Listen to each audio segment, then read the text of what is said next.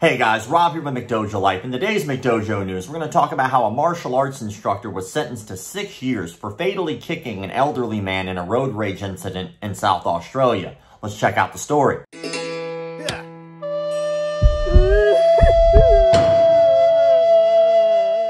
A martial arts expert has been jailed after he fatally kicked a 70-year-old man in a road rage incident while his family watched in horror. Francois Joseph Gasibi was sentenced on Monday for the manslaughter of Brian Maxwell Richardson after he was previously found not guilty of the more serious charge of murder. Gasibi, age 32, was in the back of a taxi on West Terrace in Adelaide when his driver was cut off by 70-year-old Brian Richardson on April 1st of 2022. When Gasibi tried to break up a confrontation between the taxi driver and Richardson, who had left their cars in the middle of traffic, Richardson started pushing and punching him. Gasibi, who was 40 years younger than Richardson at the time and 10 centimeters taller, retaliated with devastating effect, the court heard. As Richardson's wife, brother, and sister-in-law watched on from the car, Gasibi, who later told the police that he had a background in martial arts, launched several blows at the older man before delivering a final kick to the chin, causing him to fall backwards and hit his head on the concrete. The post-mortem examination found the impact of his head hitting the roadway to be the fatal blow. Gasibi climbed back into the taxi and left while bystanders rushed to Richardson's aid. He was later pronounced dead by paramedics.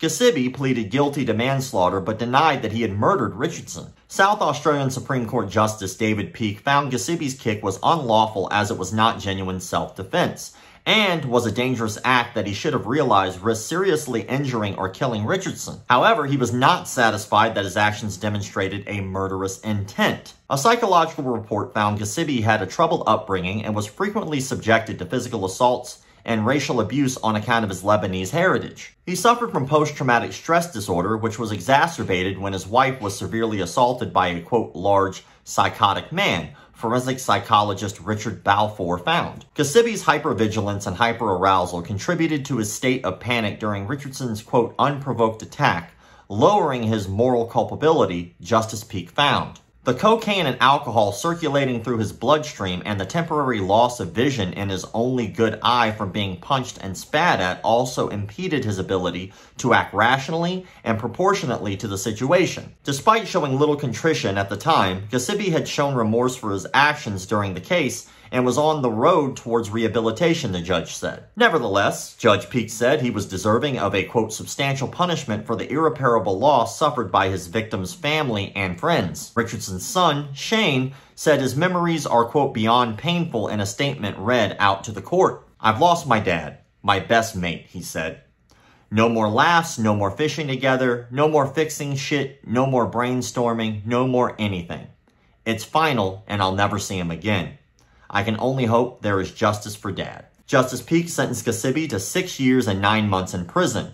His non-parole period was set for 4 years and 6 months, backdated to his arrest. Gasibi blew a kiss to his parents in the public gallery as he was ushered out of court. His lawyer, Nick Vadez, told reporters outside his client was, quote, very remorseful and lamented that his initial guilty plea for manslaughter was not accepted, which would have saved all the involved from a lengthy trial. Gasibi will be eligible for parole in October of 2026. Let's unpack that. So apparently this guy was partying. He was found with alcohol and cocaine in his system. He gets into a taxi cab, and as he's riding in the backseat of the taxi cab is cut off by a 70-year-old man. The taxi cab driver and the 70-year-old man both get out to get into a physical altercation and a road rage incident. The 70-year-old man has family members in the car watching this happen.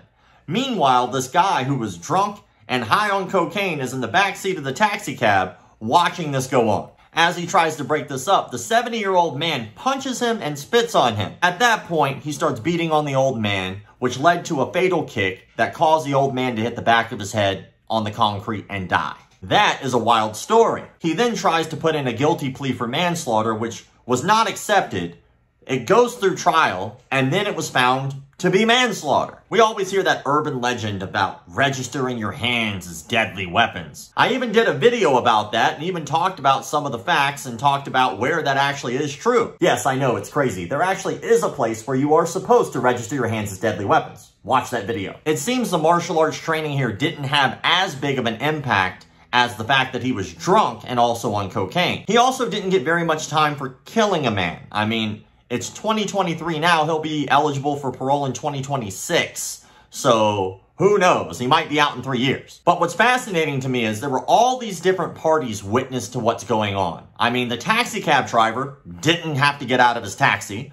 The 70-year-old man didn't have to initiate this by cutting someone off and also getting out of his car. I mean, you're a 70-year-old man. Stay in the damn car. And of course, the 70-year-old man's family stayed in the car just watching this old man get into a fistfight. No one in that car thought for a second to go, you know what? Maybe you should keep your old ass in the car because this isn't a good idea no matter how old you are. But now you're acting like a child to get into a fight on the side of the road. And unfortunately, that lapse of judgment on everyone's part equal the man dead. Which brings us to the question of the day. Have you yourself been involved in a road rage incident? Maybe you stayed in the car. Maybe you got out and fought. Maybe somebody got out while you stayed in the car. Or maybe you're the dick who decided to get out of your car and confront somebody who stayed in theirs. Tell us your road rage stories in the comment section below so that way I know you watched the entire video. As always, thank you all for the likes, comments, shares, subscriptions, and of course, memberships.